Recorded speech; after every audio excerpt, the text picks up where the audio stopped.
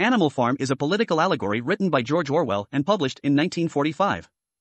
The novel tells the story of a group of farm animals who overthrow their human owner and establish a system of government based on equality and justice.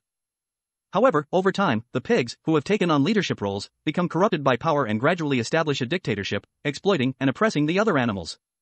The novel is a critique of the Soviet Union and the betrayal of socialist ideals.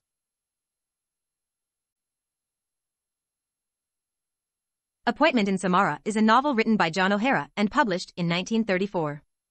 The novel follows the life of Julian English, a wealthy socialite in the fictional town of Gibbsville, Pennsylvania. Julian's self-destructive behavior and alcoholism lead him to make a series of impulsive decisions that ultimately result in his downfall. The novel's influence on the public is notable, as it is regarded as a classic of modern American literature and a powerful critique of the empty, materialistic values of the upper class.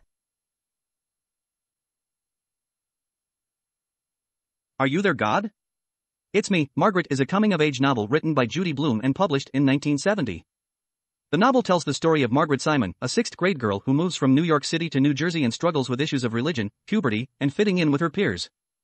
The novel's influence on the public is significant, as it is widely regarded as a classic of young adult literature and has been praised for its frank and honest portrayal of adolescent experiences. It has been translated into many languages and adapted into various forms of media. At Swimtubirds is a novel written by Flann O'Brien and published in 1939. The novel is a complex and surreal work that challenges traditional narrative conventions and tells the story of a university student who writes a novel about a writer who is writing a novel about characters who rebel against their creator. The novel's influence on the public is significant, as it is regarded as a masterpiece of modernist literature and has been praised for its innovation and experimentation with form and language. It has influenced many writers and artists, including James Joyce and Samuel Beckett.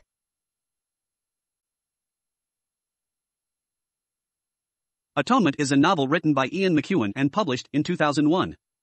The novel tells the story of a young girl named Bryony Tallis, who witnesses a crime she does not fully understand and later falsely accuses someone of committing it, leading to tragic consequences for all involved. The novel's influence on the public is significant, as it has been praised for its intricate narrative structure, exploration of guilt and redemption, and portrayal of the impact of war on individuals and society. It has won multiple awards and been adapted into a successful film. Beloved is a novel written by Toni Morrison and published in 1987. The novel is a powerful and haunting work of fiction that explores the lasting impact of slavery on the lives of African Americans in the United States. The story is set in Ohio in the years after the Civil War and follows the life of a former slave named Seeth, who is haunted by the ghost of her daughter, whom she killed in order to spare her from a life of slavery. The novel's influence on the public is significant, as it has won numerous awards and is widely regarded as a masterpiece of American literature. It has been praised for its lyrical language, its exploration of themes related to race, gender, and trauma, and its portrayal of the complex and often painful legacy of slavery in America.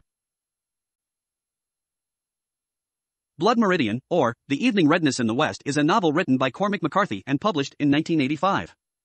The novel is set in the mid-19th century and follows a teenage runaway referred to as the Kid as he joins a group of mercenaries hunting Native Americans along the Texas-Mexico border. The group is led by the enigmatic and brutal Judge Holden, and the novel is a violent and bleak portrayal of the American West. The novel's influence on the public is significant, as it is widely regarded as a masterpiece of American literature and a challenging but rewarding read. It has been praised for its vivid and poetic language, its exploration of themes related to violence, power, and the nature of humanity, and its powerful and unforgettable characters. Brideshead Revisited is a novel written by Evelyn Waugh and first published in 1945. The novel tells the story of Charles Ryder, a young man from a middle-class background who becomes enamored with the aristocratic Flight family, particularly Sebastian Flight. The novel explores themes of love, class, religion, and the decline of the British aristocracy in the 20th century. The novel has had a significant influence on the public, particularly in its portrayal of the complex relationships between individuals of different social classes and in its exploration of themes related to religion and spirituality. It has been adapted into numerous stage productions, a television series, and a feature film.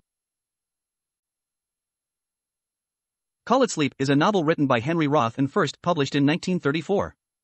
The novel tells the story of David Sturrell, a young Jewish boy growing up in the impoverished tenements of New York City in the early 20th century. The novel explores themes of identity, family, poverty, and cultural assimilation. The novel has had a significant influence on the public, particularly in its portrayal of the immigrant experience and the challenges faced by individuals seeking to assimilate into American culture.